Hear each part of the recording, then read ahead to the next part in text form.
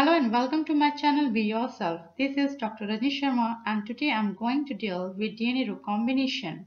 In my previous video in molecular biology, I have explained about the DNA repair. I have given its link and in my video description. You can get it from there.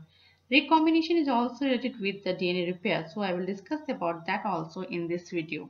So let's start.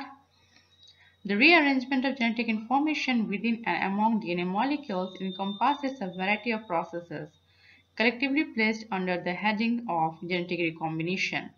There are basically three general classes of recombination. One is homologous genetic recombination, second site-specific recombination, and last one is DNA transposition.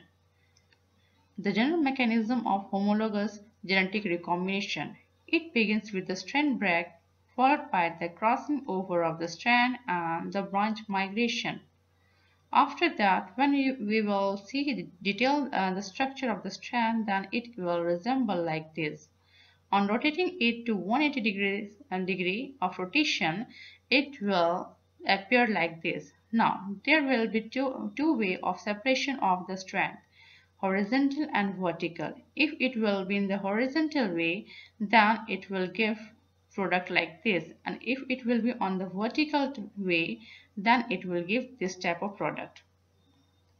Now, recombination requires specific enzymes. In E. coli, Rec B, C, and D gene encode the Rec BCD enzyme, which has both helicase and nuclease activities.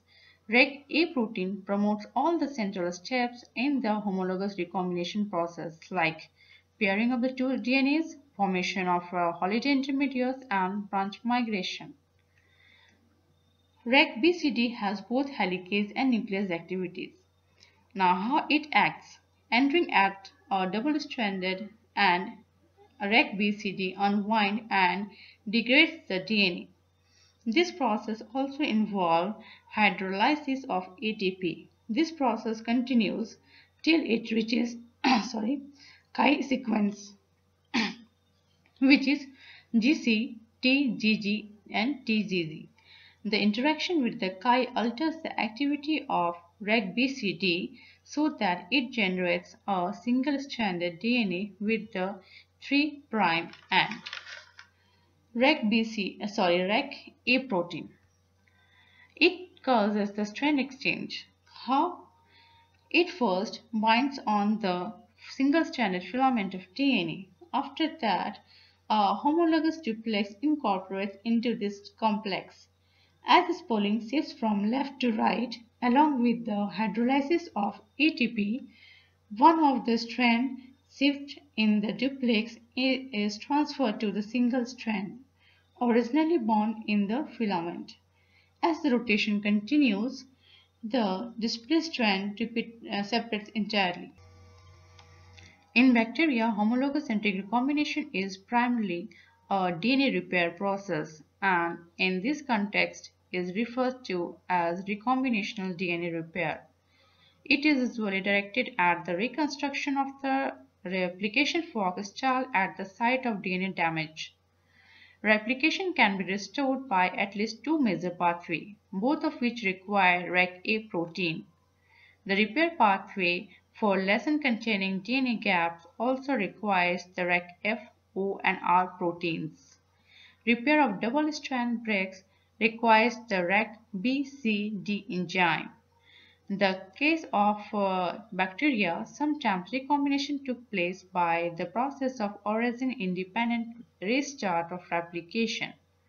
This process requires additional proteins like Pri A, B, C, along with DNA B, C, G, and T. Homologous genetic recombination can also occur during processes such as conjugation, when chromosomal DNA is transferred from a donor to a recipient bacterial cell. In eukaryotes, homologous genetic recombination is generally associated with cell division and with DNA repair. That's all was in this video. In my upcoming videos, I will explain the site-specific and transposomal steps of recombination. So don't forget to subscribe my channel. Be yourself. Till then, goodbye and be yourself.